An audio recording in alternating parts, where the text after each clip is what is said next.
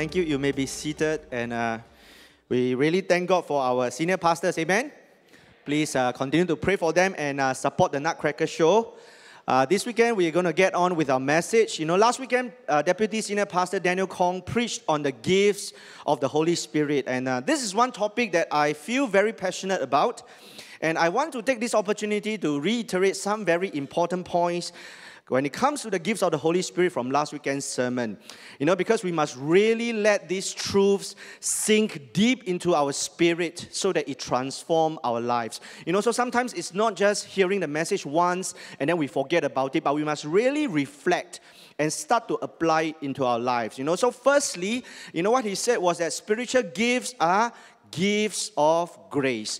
You know, God gives spiritual gift to every single one of us, every believer. You know, these gifts do not prove that we are more spiritual or we are better than other people. And there's nothing that you can do to earn the gifts.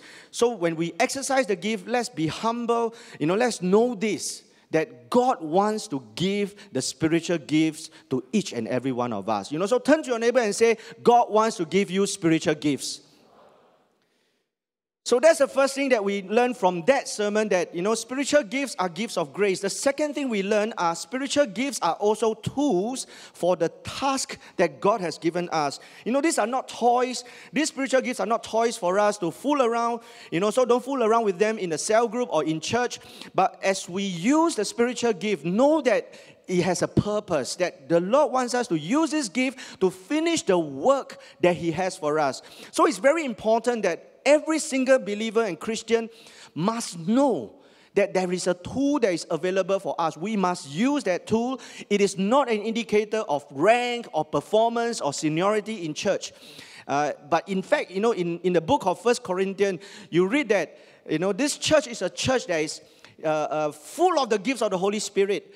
But Paul mentioned to them, Paul addressed many issues about this church. There was an issue of division, of confusion, and even immorality within the church. But yet God used these problematic Corinthians, who are Christians, powerfully in the gifts, because they are tools for service. And this is precisely the reason, okay, that these gifts are not earned nor rewarded. They are given freely, you know, so that we can do the work of the kingdom of God. And therefore, all of us must use these gifts to preach the gospel to the ends of the earth. You know, so all of us need spiritual gift. Amen? So that's the second thing. The third point of last weekend's sermon tells us that spiritual gifts are not only gifts of grace, not only tools for the task, they are also disciplines to be developed. This means that we have to use them, we have to practice, we have to grow in them. This also means that at the beginning, when you start to use them, you may not be familiar, you may have concern, you may not be comfortable or good in them. But if we were to develop them diligently, you will get better and better. So it doesn't matter when you start, whether you are successful, you're not successful, or whether you see the effect that you thought you're supposed to see. We must learn to use more and more of the spiritual gift, because the more you do it, the more you use it, you will learn and you will grow. So don't be discouraged if you stumble. Develop the gifts with discipline, you will get better and better. You know, tell your neighbor, use your gift, fan it into flame. The reason why I want to mention this again is because I feel that spiritual gifts are supposed to be a key feature of the church today, because it proves the power and the reality of the Holy Spirit. But yet in church, this is often, you know, the issue about spiritual gift is that it is a very neglected, sometimes misunderstood topic among Christians. You know, we don't talk about it enough, or we hold on to some erroneous teaching about spiritual gifts. Consider what the Bible tells us in 1 Corinthians chapter 12, verse 1. Paul said this, "Now, concerning spiritual gifts, brethren, I do not want you to be ignorant." Now, Paul reminded the Corinthians that they are not supposed to be ignorant about spiritual gifts. And the same reminder is echoing in the church today. We cannot be ignorant about spiritual gifts. But yet there exists confusion, misunderstanding about spiritual gifts in church. We hear statements like this, and I'm sure some of us would have heard this before. We should pursue love, which is the fruit of the Spirit, instead of the gifts of the Holy Spirit. How many of you have heard this statement before? We should pursue love, which is the fruit of the Spirit. We should not pursue the gifts of the Holy Spirit. Or you hear people saying that we should seek the giver and not the gifts. Have you heard this statement before? I'm sure some of us would have heard this, in our Christian journey. As much as these statements sound true, I want to tell you that the Bible does teach us that it is okay to seek spiritual gifts. So let's not be ignorant, let's not be misinformed, let's not be uninformed. Look at what the Bible says in 1 Corinthians chapter 14, verse 1. It says, pursue love, yet desire earnestly spiritual gifts, but especially that you may prophesy. So make no mistake about it, the Bible doesn't tell us you cannot ask for spiritual gift. It does emphasize that we must pursue love, but at the same time, desire earnestly spiritual gifts. So there is nothing wrong to seek spiritual gift, provided it's done correctly. The Bible teaches us here to earnestly desire them, specifically the gift of prophecy. So asking for spiritual gifts should be a regular item on our daily prayer. But how many of us honestly have ever asked God for spiritual gifts? This is the reason why in the church today we do not see much of the manifestation of the gifts of the Holy Spirit. Even though this verse in 1 Corinthians 14 verse 1 clearly shows us that God wants us to pursue love and earnestly desire spiritual gifts. So do not just seek the gifts and do not just seek love. Seek both love and the gifts of the Holy Spirit. It means that when we use the spiritual gift, we learn to grow in love. We learn to love God more. We learn to love the people whom we minister to. Today, I hope that all of us are set free to earnestly desire spiritual gifts. Amen? So I pray that at the end of this season where we preach about the Holy Spirit, where we preach about the gifts of the Holy Spirit, we enter into a season where we see more and more of the presence, the power, and the work of the Holy Spirit. And one of the reasons that church, all of us, needs to be good at moving in the gifts of the Holy Spirit is because we need the demonstration of the power of God to show the world that our God is real, so that non-believers can come to know Jesus Christ. This is why today I want to talk about the ministry of healing. Specifically, the gift of healing in the gifts of the Holy Spirit. The Holy Spirit empowers us to heal the sick, to show that God is real. That's why the title of my sermon this weekend is The God Who Heals. God shows us that His nature is to heal. He is powerful, and we need to reach the lost with the demonstration of the power of healing. Let's look at Luke chapter 9, verse 1 to 2. Luke chapter 9, verse 1 to 2 says, when Jesus had called the 12 together, He gave them power and authority to drive out all demons and to cure diseases. And He sent them out to preach the kingdom of God and to heal the sick. Let us pray. Father in heaven, we want to thank You for Your presence here with us this morning. Lord, we thank You, Holy Spirit, that You are the same yesterday, today, and forever. And Lord, You healed in the past. Lord, You healed in the days of the early church. And Lord, You still heal today. Lord, release an anointing of healing among us. Release an anointing of faith among us to believe You. And Lord, we pray that God, anything that stops us from experiencing the power of God be removed. And Lord, today we'll see a breakthrough. And if there's anyone here who does not know Jesus Christ, Lord, we pray that this day will be a day of that person's salvation. And Holy Spirit, we give You all the freedom to do what You want. Lead us. And Lord, we surrender to You. We ask that You come and fill this auditorium and even at Suntec City right now. In Jesus' name we pray. Amen. This verse that we just read in Luke chapter 9 tells us that healing the sick is part of the message of the kingdom of God. Jesus sent His disciples specifically to preach, and not just to preach a message, but the message comes with healing the sick. Acts chapter 10 verse 38 even tells us specifically it is the Holy Spirit who anointed Jesus Christ to heal the sick. Acts chapter 10 verse 38 says, how God anointed Jesus of Nazareth with the Holy Spirit and power, and how he went around doing good and healing all who were under the power of the devil, because God was with him. Now the secret to Jesus' ministry was God was with him by the Spirit, and therefore the power of God was there, was present to perform miracles. I want to tell you, all of us today, that if you are a Christian, the same Holy Spirit that was with Jesus now dwells in every single one of us. And therefore, he can empower all of us for supernatural ministry so that we can do the same work that Jesus had done. In fact, this is the reason, this is the whole purpose why the Holy Spirit is upon every single believer. Acts chapter 1 verse 8 tells us very clearly, the purpose is to testify. Acts 1 verse 8 says, but you will receive power when the Holy Spirit comes on you, and you will be my witnesses in Jerusalem and in all Judea and Samaria and to the ends of the earth. So we see that the purpose of the Holy Spirit coming upon us is empowerment. And empowerment for what? It's not just to let us know that we are saved, but it's to empower us to be witnesses. So whenever we see the power of God manifesting, it is the Holy Spirit who is working.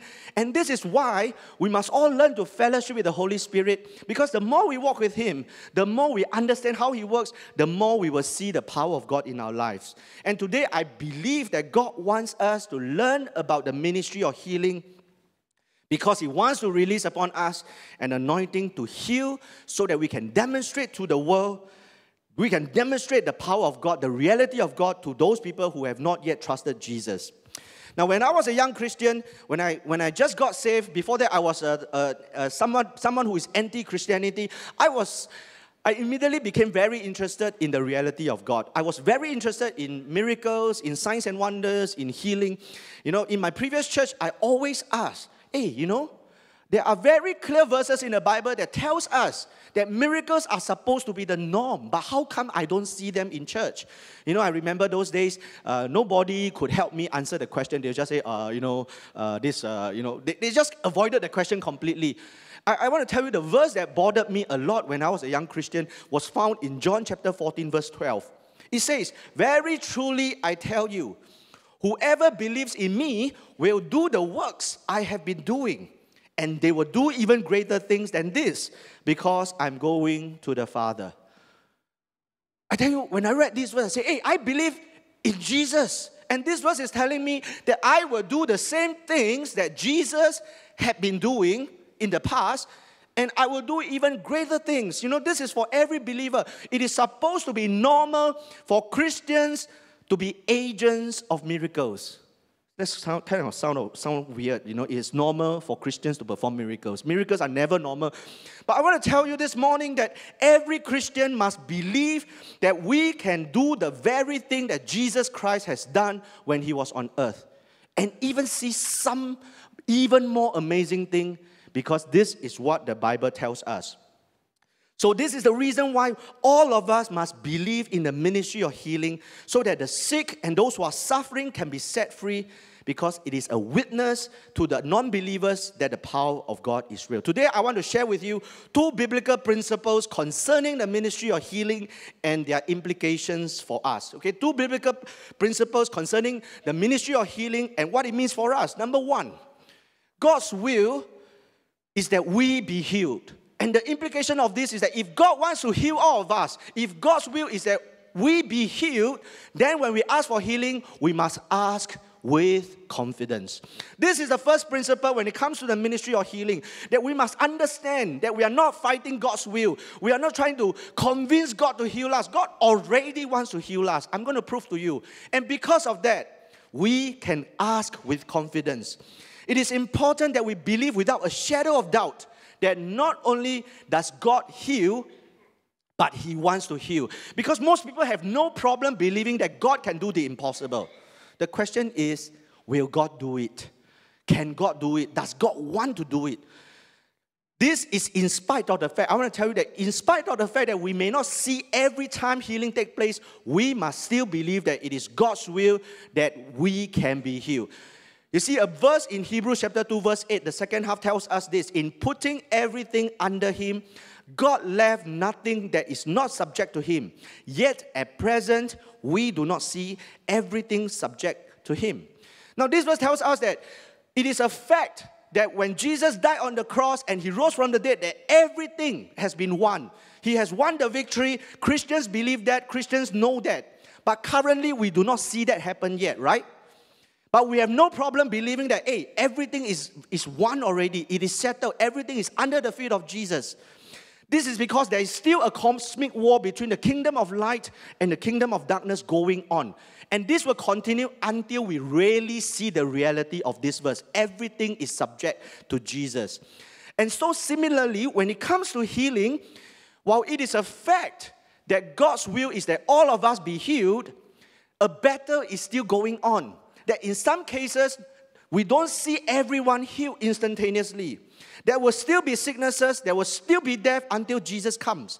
But we must still continue to believe that Jesus' desire is to heal the sick.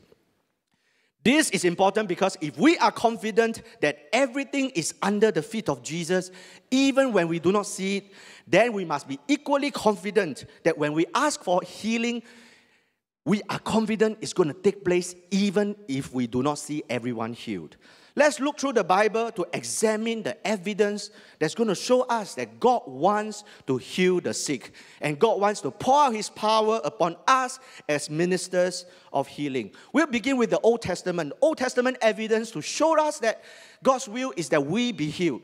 Firstly, let's look at the name of God itself. We have the name of God in the Old Testament where healing is the very name of God. This is what the Lord promised his people in Exodus 15 verse 26. It says, he said, if you listen carefully to the voice of the Lord your God and do what is right in his eyes, if you pay attention to his commands and keep all his decrees, I will not bring on you any of the diseases I brought on the Egyptians, for I am the Lord who heals you. The promise of God to heal here is based on his very name. One of the name of God is Jehovah Rapha. The Lord says, I am Jehovah Rapha, God who is your healer. I am the Lord who heals you. This promise is based on the very unchangeable nature of who God is. He is Jehovah Rapha. Now, many Christians have no problem believing that God will supply you all your needs, right? Because we know that another name of God is Jehovah Jireh, God who is our provider. So Christians have no problem when it comes to praying for their needs. We are very confident, oh God, you're going to provide me. I'm not going to go starving. I will have enough. No, the Lord, you will bless me. Because we know that his name is Jehovah Jireh, God who is our provider. But strangely, when it comes to believing God for healing, our faith level is not the same. Somehow when we pray for the sick, we do not have the same confidence as we have when it comes to God who is our provider. Today I want to tell you that we need to bring our faith in God's name, where he is Jehovah Rapha, the Lord who heals us, to the same level and even higher, to believe that healing is the nature of God. This is the reason why we must know and understand that God's will, because his name is Jehovah Rapha, the Lord who heals us, it is his will to heal the sick. This is the first evidence in the Old Testament. The second evidence is this. In the Mosaic covenant, we see that not only does the name of God ensures healing, in his covenant with his people, the covenant always included healing. It is part of the whole package. Exodus 23 verse 25 tells us, worship the Lord your God and his blessing will be on your food and water. We have no problem with that. We always believe wholeheartedly the Lord will bless our food, the Lord will bless what we drink. But let's look at the second part. It says, I will take away sickness from among you. How come we don't hold on to the second part as strongly as the food and water? Why is it that when we pray for provision, I'm very confident now, the Lord will give you a job, don't worry, the Lord will give you a job, the Lord will bless you. But when it comes to healing, many Christians somehow feel, I don't have it. I don't have the anointing. You know, we look for a pastor, we look for something else. But I want to tell you today, in the covenant that God made with his people, it is a package. It is everything. Healing is part of it. Deuteronomy chapter 7 verse 15 says, the Lord will keep you free from every disease. He will not inflict on you the horrible diseases you knew in Egypt, but He will inflict on them all who hate you. So understand this, that when it comes to healing in the Old Testament, not only is the name of God, not only is the nature of God that He wants to heal, in the covenant He makes with His people, healing is included. As much as blessing on all our needs are also included. Now, the third evidence in the Old Testament is the very compassion of God. That God heals us. Healing flows from the compassion of God. That this is a part of Him. That He loves, He has pity, He has mercy, He has compassion on the sick and the needy. In fact, Psalm 103 verse 2 and 3 says this, praise the Lord, O my soul, and forget not all His benefits, who forgives all your sins and heals all your diseases. Now, when it comes to verses like this, Christians have no problem that when you confess your sins, God's going to forgive you, right? You never doubt, or it's very hard to doubt. You sometimes don't feel it, but you know that it's true. That God forgives us of our sins. That is one of the benefits. But the Lord says here in Psalm 103, forget not all His benefit. All means everything. Other than the forgiveness of sin, He heals all our diseases. So why is it that we are shaken whenever it comes to the gift of healing? Today I want us to rise up in our faith and believe that, hey, if I can believe God for forgiveness of sin confidently, then when I pray for healing, when I ask for healing, I will also ask with the same confidence. It is clear that just as God forgives all our sins, He will heal all our diseases. If we believe with confidence in His forgiveness, we must believe with confidence in His healing as well. So the first evidence is that the name of God itself, the nature of God, is that He heals us. The second evidence is the Mosaic covenant. It is part of the whole package. The third evidence is the compassion of God, that He wants to heal. The fourth evidence in the Old Testament is the work of the Messiah in the New Covenant. In a prophecy, not only is the healing of our body part of the Mosaic covenant, healing is part of the blessings of the New Covenant when the Old Testament was prophesying about the New Covenant. The scripture teaches us that healing is part of the work of the Messiah. The Messiah did not just come to forgive sins, to break the power of sin. The Messiah came for our healing as well. Healing for the body is included in the finished work of Jesus Christ because of His death and the resurrection. I want you to turn with me to Isaiah 53, because Isaiah 53 is one of the greatest messianic prophecies in the Bible, in the Old Testament. Before Jesus came, before the Messiah came, it was already prophesied what He was going to do, because it provides an understanding, a foundation about Christ's substitutionary death. The death that He died on the cross, what is the purpose? Isaiah 53 verse 4 to 5 tell us this. Surely He took up our infirmities and carried our sorrows. Yet we considered Him stricken by God, smitten by Him, and afflicted. But He was pierced for our transgressions. He was crushed for our iniquities. The punishment that brought us peace was upon Him, and by His wounds we are healed. Now, when we look at a verse like this, most Christians have no problem understanding that the cross brought about forgiveness of sin. But the second part of it, by His wounds, we are healed. It's not something we really emphasize. We really want to see it happen in our lives today. In fact, I want to tell you the word infirmities is translated many times in the Old Testament as sicknesses. In fact, even the word sorrow can be translated as sickness.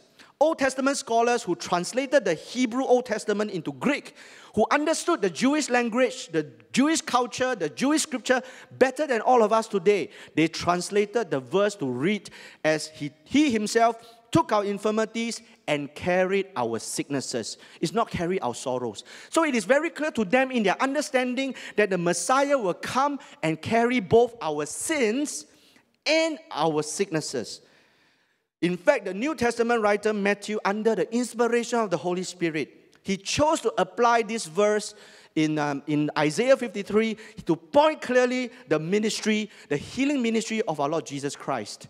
He quoted this verse to show us that Part of the work of the Messiah, Jesus Christ, is to heal the sick. And he made it very clear in the New Testament. Matthew chapter 8, verse 16 to 17 says this. When evening came, many who were demon-possessed were brought to him. And he drove out the spirits with a word and healed all the sick. This was to fulfill what was spoken through the prophet Isaiah. He took up our infirmities and carried our diseases. The whole healing ministry of Jesus Christ was based on the fact that he carried our sins and he carried our sicknesses and diseases on the cross. So please understand that the cross is not just about sin. It is also about sicknesses and diseases. The Apostle Peter confirmed this in 1 Peter chapter 2, verse 24. He himself bore our sins in his body on the tree, so that we might die to sins and live for righteousness. For by his wounds you have been healed. So we must all understand that the Messiah's work is not just to forgive sin, is for our healing. So when we are confidently praying for people's sins to be forgiven, when you pray for the sick, we must have equal confidence, if not more. So one major inconsistency I observed among Christians is that we know that the cross brought forgiveness of sin. We know that the cross brought redemption from sin. We know that the cross brings healing from sicknesses and diseases. We have a lot of confidence, when it comes to praying for people to receive forgiveness of sin.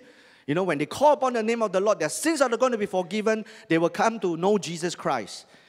And when we pray for them, for the power of sin to be broken in their life, for habits, for struggles that they have, we have no problem believing that this power of sin can be broken.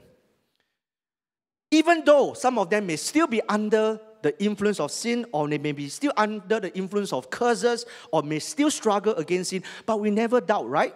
Most of us confidently pray, I break the curses in Jesus' name, or I declare that your sins are forgiven. We are very confident when we pray for all these things. But when it comes to sicknesses, I realize that many Christians, we are not so certain. But today I want to pray that all of us will continue to challenge this area of healing. We continue to believe with them. Because as much as we see sometimes people struggle with their sins, they still are in bondage, they struggle with certain curses in their life. The fact is that we keep challenging them, right? If we minister to somebody who is struggling with gambling, we know that the power of sin is broken. But somehow that person is still gambling or still smoking. What do? We keep on telling the person, Christ has paid the price for you, Christ has done it for you. So we repeatedly go back to them confidently and say, brother or sister, believe God for your freedom. We are very confident of that. But when it comes to healing, when that person is not healed one time, your first prayer is somehow you try to disappear for a long time. You don't dare to go back and tell the person, look, Jesus Christ died for your sickness. You can be healed. Call upon the name of the Lord. Somehow, we are inconsistent. I want to pray that today, even if not everyone is set free immediately from their sicknesses, it does not shake our belief that all can be set free. We must be confident because we must be secure in the knowledge that God really wants to heal the sick. Today, let's know that it is God's will that we be healed. Let us not compromise what the cross has done for us, even if we do not see every sicknesses instantly healed. We continue to struggle with the sicknesses. We continue to pray and believe that sickness can be broken, that sickness can be healed. Just the same way we declare the power of the cross over every struggle of sin. This is why Christians, we should not pray like this. And let's not pray like this. Lord, if it's your will, heal this person. Do you pray, Lord, if it's your will, please stop this person from committing adultery? Do you pray like that? Why is it that we don't pray like that? Oh God, if it's your will, please stop this person from committing immorality. Because we all know it is the Lord's will that a person live a holy life. Therefore, we say, Lord, in Jesus' name, help him to stop immorality. Because why? We know that that is the will of God, that he lives a holy life. So when it comes to healing, if our belief and our faith is that God wants to heal the sick, then you don't pray, oh God, if it's your will, heal him. No, we pray the same way we confront a sin of immorality because we believe in the same power of the cross. That the power of the cross breaks the power of immorality. The power of the cross is the same power that heals the sick. We simply take authority over the sickness in the name of Jesus and appropriate the healing power of the cross. This does not mean that in every case of healing, we will see instantaneous healing. Because often we have to do spiritual warfare. Just like we do spiritual warfare, we battle against the sin that seeks to destroy us. But we do it confidently. We ask with confidence because we know that the cross of Jesus Christ has defeated the power of sin and also the power of sicknesses. So yes, the Old Testament evidence shows us that healing is based on the name of God, the very character, the very nature of God. Healing is not only part of the Mosaic covenant, it is even part of the New Covenant. And in the New Testament, there are also evidence to show us that it is God's will that we be healed. Let's look at the New Testament evidence. The Old Testament alone already can give us sufficient evidence and confidence in releasing healing and believing God for healing. But this truth is further confirmed in the New Testament. Firstly, in the healing ministry of Jesus Christ. Consider the life of Jesus. Of the 3,774 verses in the 4 Gospels, okay, I didn't count them. This is based on research. Somebody counted it, okay? 3,774 verses in the 4 Gospels, 484 verses relate specifically to the healing of physical and mental illness and even the raising of the dead. So it is very clear that a large part of the ministry of Jesus was tackling the problem of sicknesses. In fact, if we don't count the verses, we count the stories, okay, the narratives. If we count the narratives, there are 1,257 narrative verses in the 4 Gospels, 484. This means it's about 38.5%, almost 40% of all the narratives is about healing. This means that Jesus spent 40% of his time praying for the sick. So healing is a big part of the ministry of Jesus. This is the first reason in the New Testament that we see that when Jesus came, a big part of his work was healing the sick. The second evidence in the New Testament is this, the healing ministry of the apostles and the disciples. Some people may say, hey, you know, when it comes to healing the sick, it's only Jesus Christ who does it when he was on earth. That is not the norm. That's not the norm for Christians. I want to challenge that. Let's study the healing ministry of the apostles and the rest of the disciples in the New Testament. And understand that it's not just Jesus who healed the sick. It's the fact that the disciples, the apostles, the church heals the sick. Healing is a significant part of the ministry of the church because the Great Commission included the ministry of healing. Luke chapter 9 verse 1 to 2 tells us when Jesus had called the 12 together, he gave them power and authority to drive out all demons and to cure diseases. And he sent them out to preach the kingdom of God and to heal the sick. Notice that the preaching of the kingdom of God and healing the sick goes hand in hand together. You cannot talk about the kingdom of God, you cannot talk about the gospel, and you exclude healing. Because Jesus made it very clear that these two must go together. In Luke chapter 10, Jesus gave the same commission and authority to the 72 when he sent them out. Luke chapter 10 verse 1 says, after this, the Lord appointed 72 others and sent them 2 by 2 ahead of him to every town and place where he was about to go. So Jesus was sending people out, and in verse 8 to 9, it shows us what were they told to do, what were they instructed to do. Luke 10, verse 8 to 9 says, when you enter a town and are welcomed, eat what is set before you. All of us will say, amen, let's eat.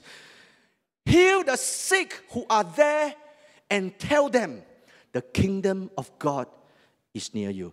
Now, in our 4 W's, we have no problem with the wallop. We eat the food after everything. Can I challenge you that one of the things that must happen in your meetings is that you heal the sick. And when you heal the sick, after that, what do you tell them? The kingdom of God is near you. Church, please understand that when we preach the gospel, it's not just a gospel of salvation. And it is true, it's a gospel of salvation. But when it comes to salvation, salvation doesn't mean prepare for heaven. Salvation is total. that God saves us from our sicknesses and our diseases as well. Jesus was training the disciples to carry out the work after he was gone. And when he sent out every one of them, his 12, his 70, two by two, the same message consistently is that when you preach the message of the kingdom of God, healing of the sick must go together. It is seen very clearly in the Great Commission. Mark chapter 16, verses 15 to 18 tells us, he said to them, "Go into all the world and preach the good news to all creation. Whoever believes and is baptized will be saved, but whoever does not believe will be condemned. And these signs will accompany those who believe. In my name, they will drive out demons, they will speak in new tongues, they will pick up snakes with their hands, and when they drink deadly poison, it will not hurt them at all. They will place their hands on sick people, and they will get well." So it's very clear that when we go out and preach the gospel, these signs will follow those who believe. These signs will follow those who come in my name. What are some of these things that are supposed to happen? Hey, casting out demons is common stuff, Healing the sick, laying hands on the sick is supposed to be normal. It's not just telling people that you will be saved, you're going to heaven, your name is going to be written in the book of life. We need to see the reality of God. And think with me on this. When Jesus said in Matthew 28, verses 18 to 20, then Jesus came to them and said, "All authority in heaven and on earth has been given to me. Therefore, go and make disciples of all nations, baptizing them in the name of the Father and the Son and of the Holy Spirit, and teaching them to obey everything I've commanded you. And surely I am with you always to the very end of the age." Now, we have no problem baptizing people, right? I say, you must be baptized. You must be baptized. But the Bible says, teach them to obey everything I have instructed you. What are the other things that Jesus has instructed his disciples? These are found in the earlier verses we have read in Luke, chapter 9 and chapter 10. And what are some of these things that Jesus has instructed is, go and pray for the sick. When you preach the kingdom of God, when there's sick people, lay hands on them and pray for them. Do you not think that this authority included the authority to heal the sick today? When we teach them to observe all things, does it not include teaching the disciples to carry out the ministry of supernatural healing? I tell you the answer is, of course it does. In fact, this was how the apostles and disciples understood. For them, it was very clear. They understood the message. When Jesus said, teach them to obey everything, everything included preach the gospel and pray for the sick. So this is the reason why healing ministry was a prominent ministry in the New Testament church. In the book of Acts, we read in Acts chapter 3, Peter and John healed the lame at the temple gate. And as a result of that one miracle of healing, what happened? Many people came to know the Lord. Many were brought to church. And as you read the rest of the book of Acts, even the shadow of Peter, when it falls on the sick, they will get healed. In Acts chapter 5, verse 15 to 16, as a result, people brought the sick into the streets and laid them on beds and mats so that at least Peter's shadow might fall on some of them as he passed by. Crowds gathered also from the towns around Jerusalem, bringing their sick and those tormented by impure spirits, and all of them were healed. Now, the reason why Peter and John and the early disciples, they were always involved in the healing ministry, not just the preaching of the gospel, was because they understood. They understood it is together. It's not because the weather was hot, they need some shade. So they put the sick people along the street so that Peter's shadow can give them 1 second of comfort. No, it's not for that purpose. It's for the reason that the gospel included the power of healing. Paul's handkerchief and apron were so anointed that even just touching them brought about healing. Acts chapter 19, verses 11 to 12. God did extraordinary miracles through Paul, so that even handkerchiefs and aprons that had touched him were taken to the sick, and their illnesses were cured, and evil spirits left them. I want to tell you that the New Testament shows us that the power of God was present for the healing of the sick because the church believed and the church practiced the ministry of healing. That's the second reason. The first reason in the first evidence in the New Testament is the healing ministry of Jesus. The second evidence in the New Testament is the healing ministry of the apostles and the disciples. And now I want to go to the third evidence in the New Testament to show us that it is God's will that we be healed. It is the healing ministry taught in the epistles, So people may say that the healing ministry of Jesus and the disciples in the early church confirms that God wants to heal and God wants to bring physical healings to the people. But they say that this is only because it is just a narrative. The book of Acts is just a narrative, just a story, just to tell us stories. It is not supposed to happen today. Those are 2,000 years ago. It is just to record history. I want to challenge this because, the gospel and the book of Acts is not just telling us what happened. They contain lessons for us to follow. In the book of Acts and in the gospel, there are lessons, there are examples for us to follow, to obey, to learn from. And therefore, we know that the book of Acts is still being written by us today. Today, all of us are agents of miracles, that we still need to see the acts of the Holy Spirit through all of us. And when we come to the teaching portion of the New Testament, which is the epistles, the letters of Paul and other apostles, we see clear instruction to the church, not just to the disciples, not just to the apostles. It's not just the ministry of Jesus Christ, but it is the teaching to the church that we must all be involved in the ministry of healing. In fact, read carefully 1 Corinthians chapter 12. 1 Corinthians chapter 12 tells us the gifts of healing have been given to the church. Let's look at verse 9. It says, to another faith by the same Spirit, to another gifts of healing by the one Spirit. And this is the posture, this is the position that the Lord wants, is that every church is complete, that this gift of healing is given by the same Spirit. And to what extent? To the extent that there was no lack of spiritual gift among the church. And the verse I want to quote is from 1 Corinthians chapter 1, verse 5 to 7.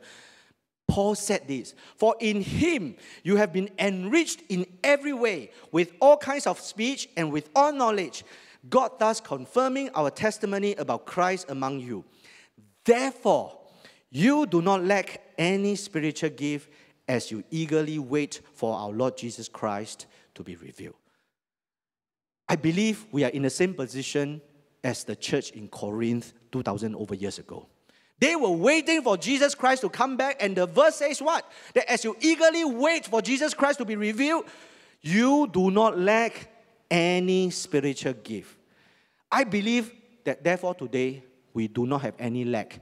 It is a matter of whether we know that this is the promises of God, we stand on the promises of God and we believe it. And when you believe it, you will see more of the healing ministry in our midst. In fact, it is further seen in the book of James that the healing ministry must continue in the church today. James chapter 5, verse 14 to 15 says, is anyone among you ill? That let them call the elders of the church to pray over them and anoint them with oil in the name of the Lord. And the prayer offered in faith will make the sick person well. The Lord will raise them up. If they have sinned, they will be forgiven. So the Bible says very clearly, hey, if there's anybody who is sick in the church, go and see a doctor. No. Okay, yes, see Dr. Jesus. Bring him to the elders. Let the elders lay hands on them, anoint them with oil. Or some of us, I know when I quoted this passage last night, one of the staff came and told me, hey, he's talking about just the elders. What about the rest of the church? I included the next verse. In James chapter 5, verse 16. Therefore, confess your sins to each other and pray for each other so that you may be healed. The prayer of a righteous person is powerful and effective. So there you go. In the church, if there's anybody who is sick, method one is you look for an elder. The method two is you confess your sins to one another. You pray for each other. And therefore, we must understand that the will of God for the church today is that when there is sickness in our midst, let's pray for each other. And that's what we're going to do later. So we see that it's God's will to heal in the Old Testament as well as in the New Testament. And therefore, we can ask with confidence when it comes to healing ministry. So the first biblical principle concerning the ministry of healing And the implication for us is, number one, God's will is that we be healed. Therefore, we must ask for healing for ourselves or for other people. We must ask with confidence. Now, the second biblical principle concerning the ministry of healing is that Christians are ministers of healing. And we must go with compassion. You know, God wants to heal. God wants people to be healed. But the people who are supposed to minister the healing are who? Are the Christians. We must go out. We must be the agents to bring about healing for the people who are sick, who are suffering. This is the second thing that the Bible teaches about when it comes to the ministry of healing. It teaches us that Christians are to minister healing to the sick. It is not the job of angels. It is not something for the spiritual or the pastors or only leaders. But every Christian is a minister of healing. Turn to your neighbor and say, you are a minister of healing. Now, this is more than just praying for the sick and hope for the best. You know, I know some people, when they come to pray for the sick, they just, pray for you, and then hope for the best. If you get well, hang. You know, if you don't get well, okay lah, sorry. No. You pray with confidence. You really, really believe that it is going to happen, because it is the same way we believe that their sins will be forgiven. So when we pray for the sick, you must be confident of the power of the cross. You must be confident of the word of God. You must be confident that God's power is going to be released by the Holy Spirit through you. Not through me, not through Pastor Kong. We can't be everywhere. All of us are ministers of healing. Healing is God's will. It is His nature. It is in His name. It is in the Old Covenant. It is in the New Covenant. It is part of the Great Commission. All of us are part of the Great Commission. Amen? Amen? So He says, these signs will follow the pastors. In my name, the pastors will heal the sick. No, He says, everyone who believes. Are you a believer? Yes. No, very soft. I need to preach harder. It's time we put our faith in the Word of God, not in our experience. If you put your faith in the Word of God, the experience will come.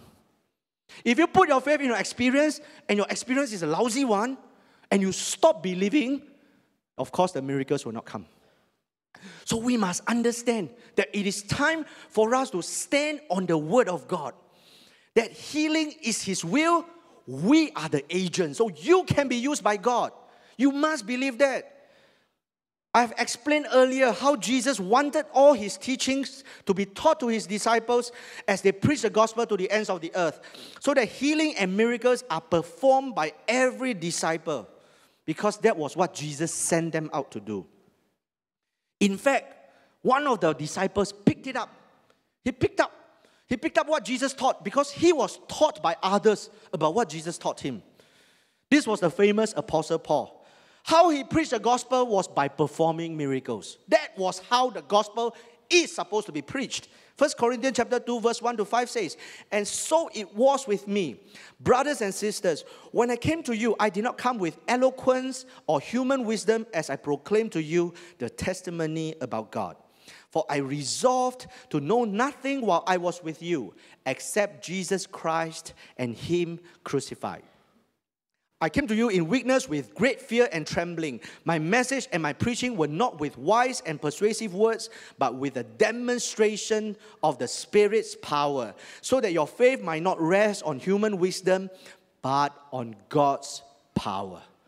So Paul understood that the teaching that he received from the other disciples of the early church, because he was converted later, was that, hey, you know, Paul was not exactly an eloquent man. He's not exactly a wise person. In fact, I think it gives us a lot of encouragement that when he came to the people in Corinth, he came with fear, he came with trembling. And that's what many of us are, right? When we preach the gospel, sometimes we have fear, sometimes we are trembling, sometimes we say things, hey, I'm not eloquent, I don't know enough, I don't know how to answer questions. There is a lot of fear and anxieties.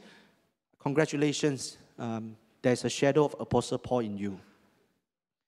And I want to congratulate you further, that what did he do? He says, I want to preach one thing. All of us have no problem with that. We always say, oh, no, Paul only preached one thing, Christ crucified. Christ crucified, correct. I agree, amen. But you know, when you preach Christ crucified, what's going to happen after that?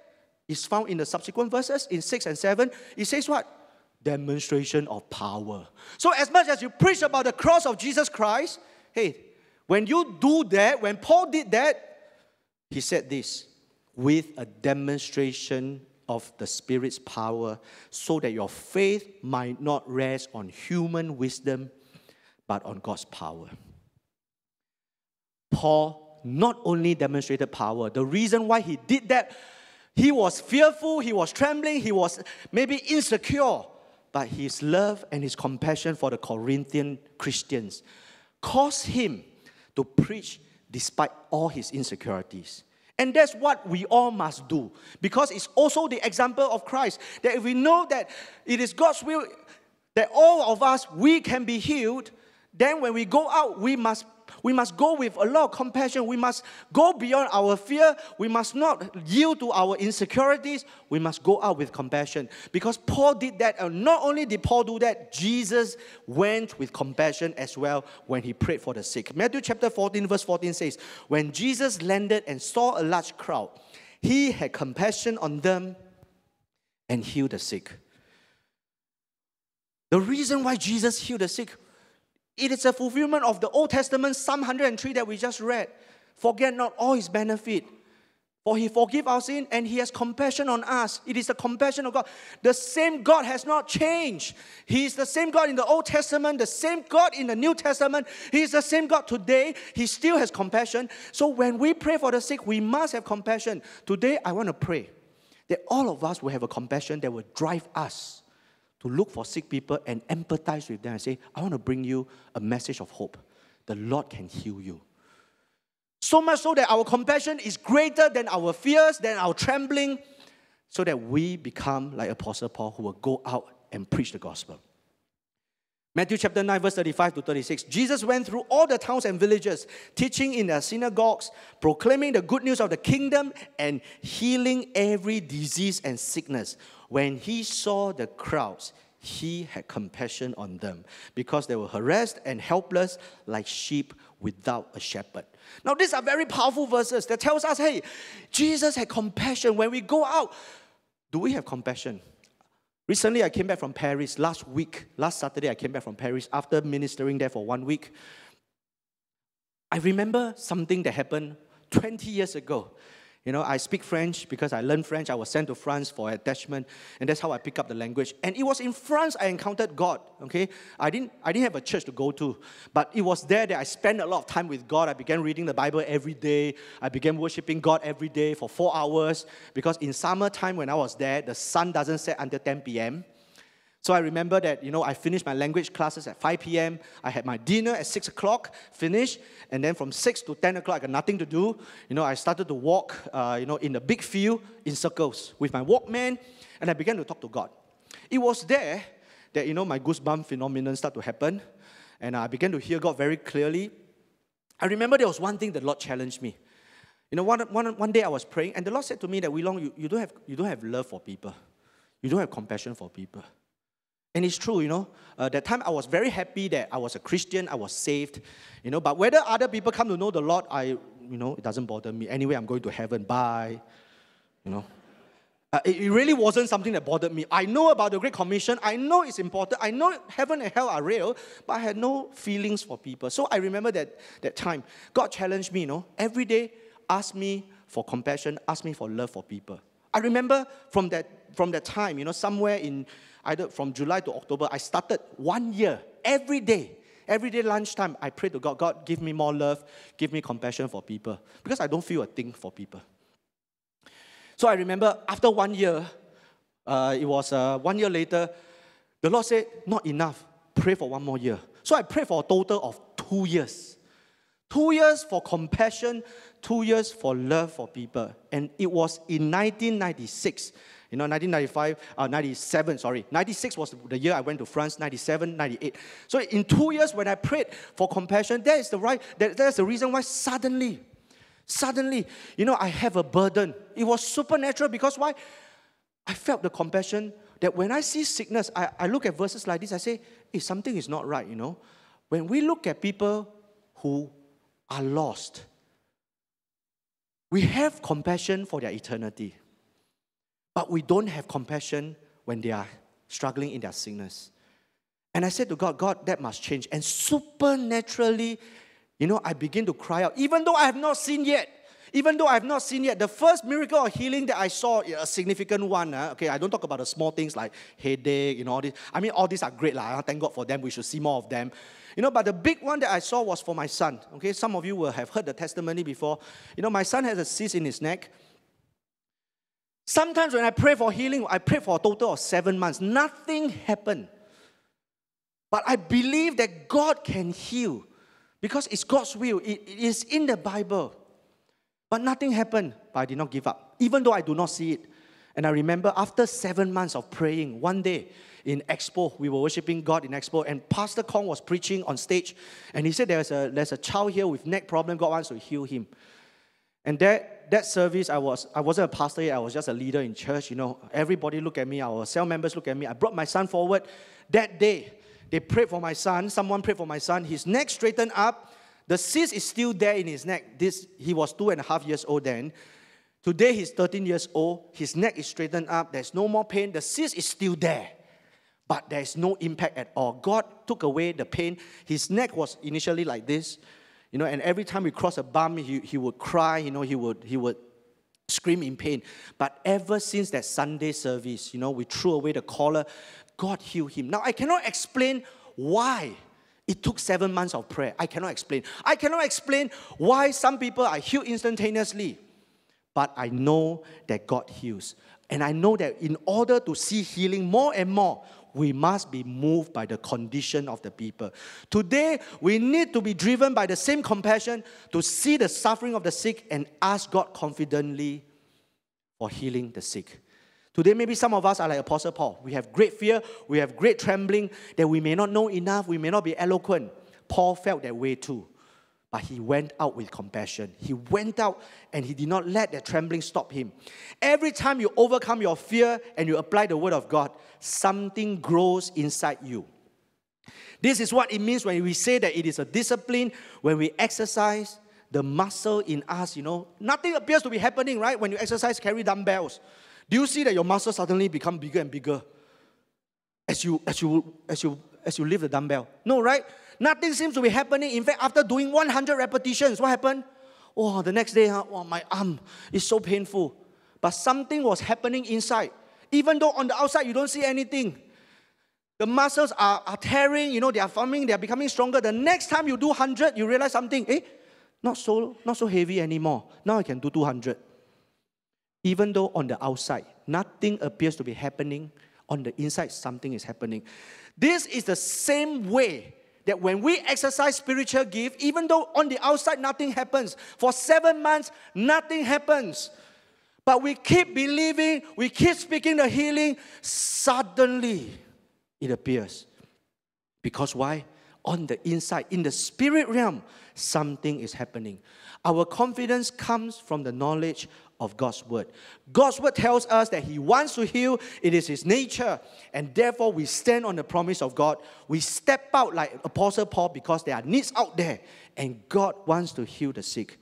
His method is through us. Do we recognize we are the minister of healing? Are you willing to go out? We read Matthew chapter 9, verse 35 and 36. That Jesus had compassion when He saw the people. Wow, He had compassion. He began to heal them because they are like sheep without shepherd. In verses 37 to 38, He said this. When Jesus saw all that, He said to all His disciples, the harvest is plentiful, but the workers are few. Ask the Lord of the harvest, therefore, to send out workers into His harvest field. When Jesus saw the great need of the people, when Jesus had compassion and said, these are poor people, they are harassed, they are helpless. And what was His answer? His answer was to His disciples, hey, look at the needs out there. The harvest is plentiful, but the workers are few. Do you know what's the problem with the church today? The problem with the church today is that we are happy to see the lost as they are, but nobody wants to be their worker. Nobody wants to go out and say, I want to bring you to somebody called Jesus Christ who can heal the sick. We don't want to work hard. We don't want to exercise our spiritual gift. We don't want to overcome our fear. We don't want to overcome our trembling. I believe the Holy Spirit will come in power when we believe beyond a shadow of doubt. God wants to heal, and we are to move together with Him. Let us not change our theology or our interpretation of the Bible to justify what we do not see. We often like to challenge the Word of God with our circumstances. Today, I want to say to all of us, we must challenge our circumstances with the Word of God. That when I don't see healing, I say, this is not right. This is not right. This is not acceptable. Can I have the musician out? I believe that God wants us to hear this message because the Holy Spirit wants to bring us to a higher plane in bringing healing and to see God's supernatural work of healing. Now, when I talk about spiritual gift, it is like a muscle. You know, the more you exercise, the more you do it, the more you use it, it's a discipline, you fan it into flame. When it comes to casting out demons, you know, I remember when I first started, you know, the first case took 2 hours. Wow, 2 hours shouting, a lot of words. You know, I read passages like this. Jesus said one word and the demons left. I said, wow, 2 hours, you know, I don't know said how many thousand words. So I said, cannot be, right? One case take 2 hours. So my second time, I cast out demon, 30 minutes. I said, hey, not bad, you know, 75% improvement. And the third time, it was 10 minutes. And nowadays, generally, okay, it takes less than 30 minutes. But recently, a few days ago, I encountered a difficult case. 2 days consecutive, 4 hours each, cannot get the demons out. What? I went and said, hey, God, what happened, you know? Never encountered this for a long time, difficult cases. I said, wow, what happened? 4 hours, I was in the midst of preparing for the message. Wow, then I realized, wow, every day 4 hours was quite drained, okay? So I didn't understand. What was going on. And, you know, this family, the son is in our team, has been attending cell for 1 year, and suddenly, you know, he began to speak in a weird voice. He became totally strange. He speak weird. He began to talk to himself, you know, and when we went to minister to him, wow, this demon is quite interesting. It has a gift of word of knowledge. That demon can know things. The few of us were there. He can point to different people and tell them things that this young man wasn't supposed to know. Quite amazing one. Okay, I didn't want to say cute, you know. When I say, wow, this demon, not bad, got standard, quite powerful. So we couldn't get it out. And I didn't understand. Does it challenge my faith about casting out a demon? No. I know on Wednesday, couldn't get it out. Thursday, I went again, 4 hours again. Friday, I was preparing my message, I couldn't go. Saturday, Sunday, I couldn't go. Monday, I'm going to go again. Even if it takes another 4 hours, I'm going to cast out the demons. Monday, it doesn't come out. Tuesday, I'm going again. Wednesday, it doesn't come. Tuesday, it doesn't come out. Wednesday, I'm going again. Thursday, I'm going again. I'm going to keep going until the demon comes out. But a very interesting thing happened. After 2 days of not seeing the demons come out, initially the father said what? The father of this young man is not a believer. The whole family are not believers. You know, so we went to the house, you know, we pray. You know, the father said, oh, this one is a stress related. You know, so he kept saying that. I know I didn't want to go and argue with him because, you know, it's not with persuasive words, you know, it's by the demonstration. So I wanted him to see the power of God, but it didn't happen, you know. So after 2 days, uncle also quite nice, never say any negative things, just that, oh, these are stress related. So I said, never mind, uncle, you want to bring in see doctor, go ahead, but I don't believe you'll cure. It's the root, you know, you'll cure the problem. No offense to doctors, you know. But this is a spiritual problem. So very interesting, uncle brought him to see a TCM on Friday afternoon. And the amazing thing was this TCM person, you know, has another religion. And when he saw the son, he told the father this, oh, this case must look for the Most High God. And the Most High God, you have to look for the Christians.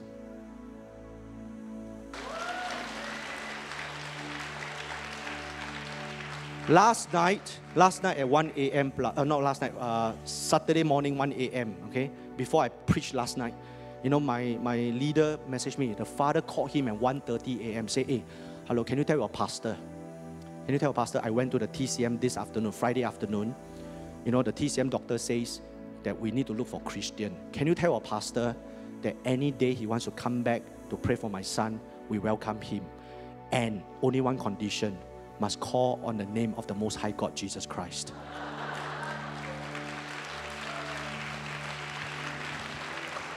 You see, sometimes we want to get the demons out immediately, but I tell you, maybe the father won't believe lah, because it's stress related. But now the father has more faith than many Christians. He knows who is the Most High God. I want to tell us that when we pray for healing, it is the same. I remember in Paris, I went there to conduct live class, the pre-encounter and the encounter weekend for the people. So I preached from about 10 a.m. in the morning until 10 p.m. at night. Okay, everything was done by me, except for 1 or 2 topics. So I remember we were there from Monday to Wednesday, and Wednesday night, my 12, 4 of my 12 were with us, plus my wife. We were there ministering, and we finished the encounter weekend. We see the great move of God. And on Thursday, I released my G12 leaders, my 12, for their holidays. I say, since you come to Paris on your own course, you go and enjoy your holiday. We will do the G12 consultation on our own, myself and Pastor Christabel. So on the Wednesday night, it was the last night we were together, and they hinted, wow, we come to Paris, we must experience the al fresco. Sit down at a cafe, drink coffee and all that. And it was 10 p.m. at night. After our session, actually I was very tired and I had to prepare for the next day's G12 consultation. I had to teach something. So actually I didn't want to go. But then, the hint, then the pastor who was hosting us, pastor who was very nice, he kind of knew that my 12 really wanted to, go to the cafe and sit down there and, kiao a little bit. So he brought us to the cafe. And while we were sitting down there, this is, I think, an eye-opener about healing. When we were sitting down there, we didn't have coffee because it was at night. We didn't want to sleep. So we had red wine instead. While we were drinking there, suddenly Pastor Hu said, he started to tell me about his testimony about healing. And he began to say, hey, is someone here? There were only 7 of us, 6 of us and plus him 7. He said, is there someone here with some pain in the back? And one of my child said, hey, yeah, that's me, And Pastor Hu said, yeah, I think the Lord just, impressed me that, there's some pain. And he said, can we pray for healing together? I tell you, we pray for 30 seconds. And what he prayed was very simple. It was like this. Dear Jesus, thank you. Please take away the pain. 讚美主，讚美主，讚美耶穌，讚美耶穌。Amen. I tell you, in 30 seconds, the pain disappeared. Today, my 12 is still healed because the pain had been with him for many months. So I began to realize that, hey, look, healing is that simple. No band, no worship team, no whatever. Just, you say it's a red wine. Hey, no worries, don't be offended. Don't pangkang, okay? Not yet. But let us humble ourselves before God and really understand that why is it that we just believe, why is it that we just pray simple prayers and God can heal? It's because healing is the will of God. All of us are ministers of the healing. Today, we are going to demonstrate it. So I want all of us to stand to our feet, whether you're here in TC or over there at Suntec City.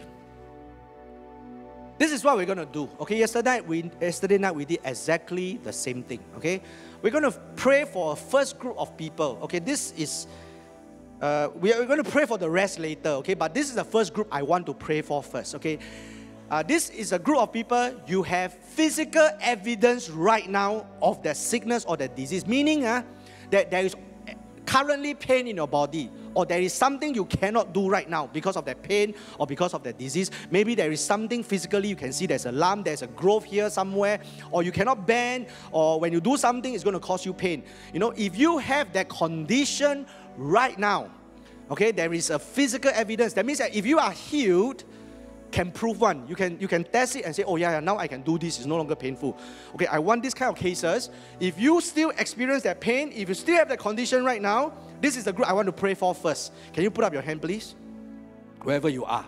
Okay, up there in the balcony as well, in Suntec as well. Okay, all these people who put up your hand, I want you to come forward. Leave your seat and come forward. Leave your seat and come forward. Every single one, okay? Every single one. Just come forward. Okay, you have a pain in your body. There is some physical thing you cannot do. Okay, that means that when you are healed, you can verify one. Okay, that means you cannot reach up your hand like this. But after that, when you are healed, you are able to test it. Okay, I want all these people to come to the front. Even up there in the balcony, just come to the front. And even in Suntec, it's the same. Okay, I don't need the leaders to come out yet. I don't need the consolidators nor the pastors to come out yet. Okay, just let the people who are sick come out first. This is exactly the same thing we did last night. I want to tell you that healing is in the nature of God. It is part of the gospel. It is the power of the cross. As much as forgiveness of sin is part of the package. Our God is Jehovah Rapha, the Lord who heals us. Keep coming. Okay, keep coming. Even at Suntec as well. I want all the people at the front just to close your eyes. And let us pray together to ask God to demonstrate His power to come and heal us. Dear Jesus, we thank you that, Lord, your name is Jehovah Rapha, the God who heals us. Lord, by your wounds, we are healed. And this morning, Lord, we ask that you release your healing upon your children. Holy Spirit, we welcome you. Come and heal your children. Whatever is their pain, whatever is their infirmity, whatever is their diseases. Lord, we ask for your healing to come on them right now. Remove the pain. Thank you for your healing. Thank you, Lord. Thank you, Jesus. Thank you, Holy Spirit. Thank you, Lord. Thank you, Jesus. Thank you, Lord. Thank you. Thank you. Give you praise, Lord. In Jesus' name we pray. Amen. Now, those of you at the front here, just now you had some pain, right? Or there's something you couldn't do. I want you to test right now whether the pain is still there, or if you couldn't do certain things, now you try and do those things. Can you do that right now? Those of you who came to the front, whether you are over there at Suntec or over here at TC. Okay? Whatever you couldn't do just now, you came out with pain, you know, there's pain. If the pain has left you, or if you couldn't do something just now, okay, now you could do it, or the pain has left you, can you put up your hand? Okay, come. I want these people to come on stage. Okay, Suntec as well, you prepare, come. Those who put up your hand, come up. Okay, please queue here. Okay, come. Melvin, right? Yeah. Okay, what is your name? Vivian.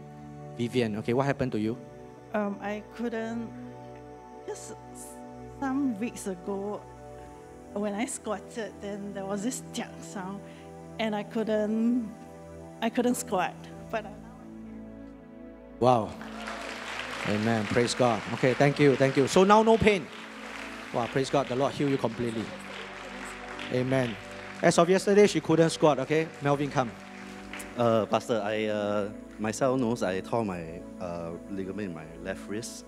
It's been going on for about 3 months.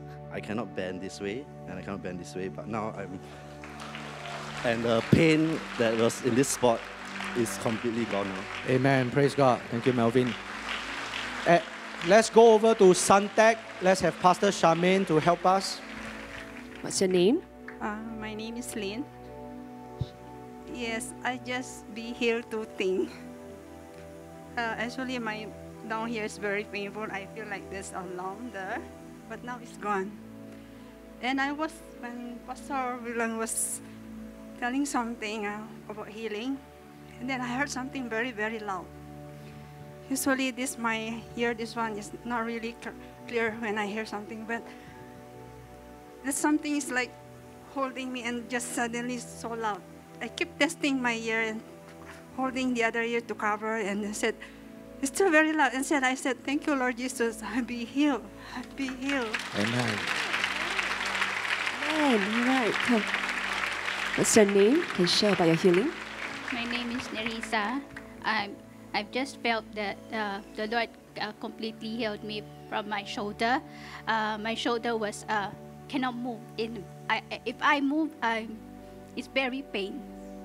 Now I can move properly, and then thanks to the Lord for the complete healing. Praise God. Praise God. All right.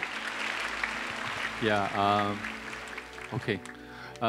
I'm Kenneth, and this morning when I woke up, I find that I cannot bend. I have a lower back pain on my left. And when Pastor Wee Long just prayed for, I think that 30 seconds, and I tried, the pain just left. Praise the Lord. Can you try now? Try now. Stop. Try now. Try now. Try now, try now. Must bend all the way. Try now, try now. Bend, bend, bend. Can you try now? Yeah, try. Yeah.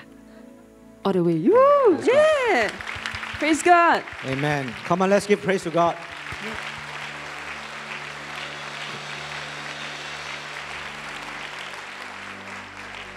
I have a confession to make.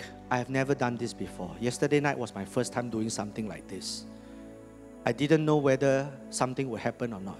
I just went by faith last night. And the same thing happened. Someone was in pain for 10 years. He was healed. Couldn't bend down completely and say there's no pain. I want to challenge all of us. Okay, it is like this. And we're going to do the next thing. So for all these people who are at the front, now what's going to happen is that we're going to get people to lay hands on you and to pray for you. Because sometimes what happens about faith is this.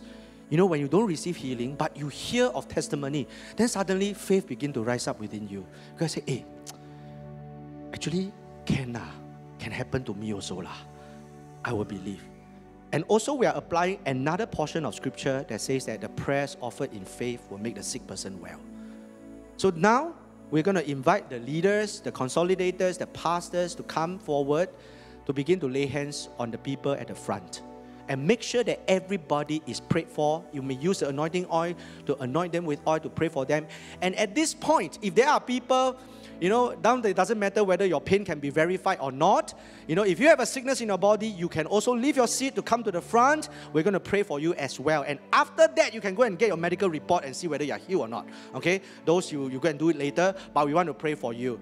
Okay? So I want the leaders, I want the pastors, I want, you know, people who wants to say, hey, I'm going to pray for the sick. You know, you leave your seat, brother to brother, sister to sister.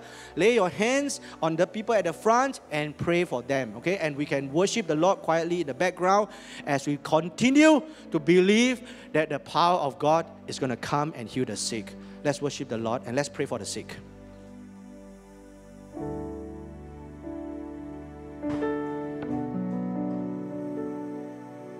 We need more leaders to come out, please.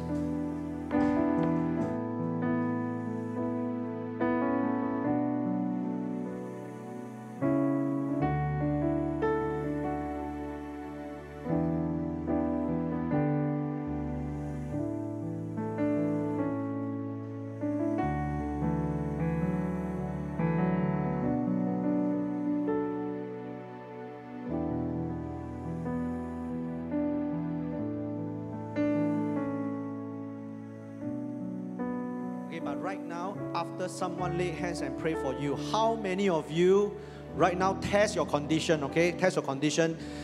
How many of you have been healed after the second prayer? Put up your hand. Okay, look around. Come on, put up your hand.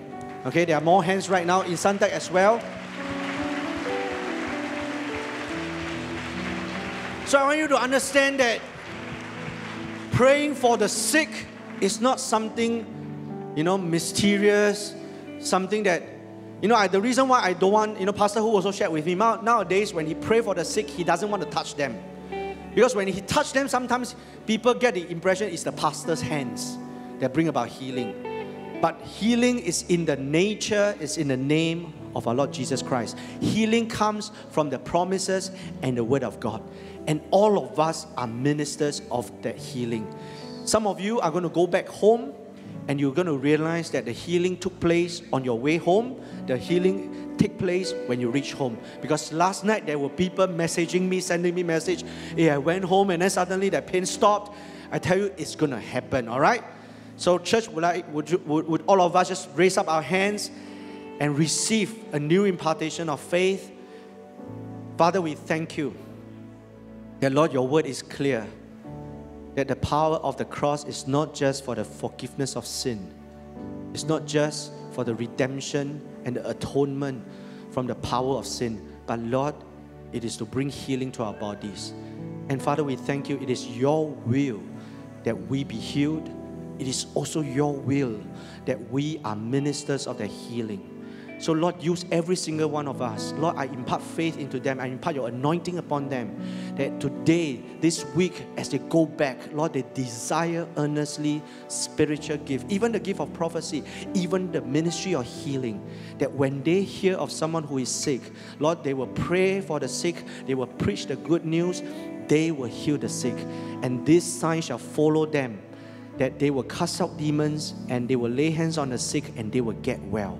And they can tell the people the kingdom of God is near you. And many are going to come and know the demonstration of the power of God, and they will give their life to Jesus, because this is church. This is your church, and we are your church. So use us. We thank you in Jesus' name. Amen. Amen. The Lord bless you. Go and pray for the sick. Amen.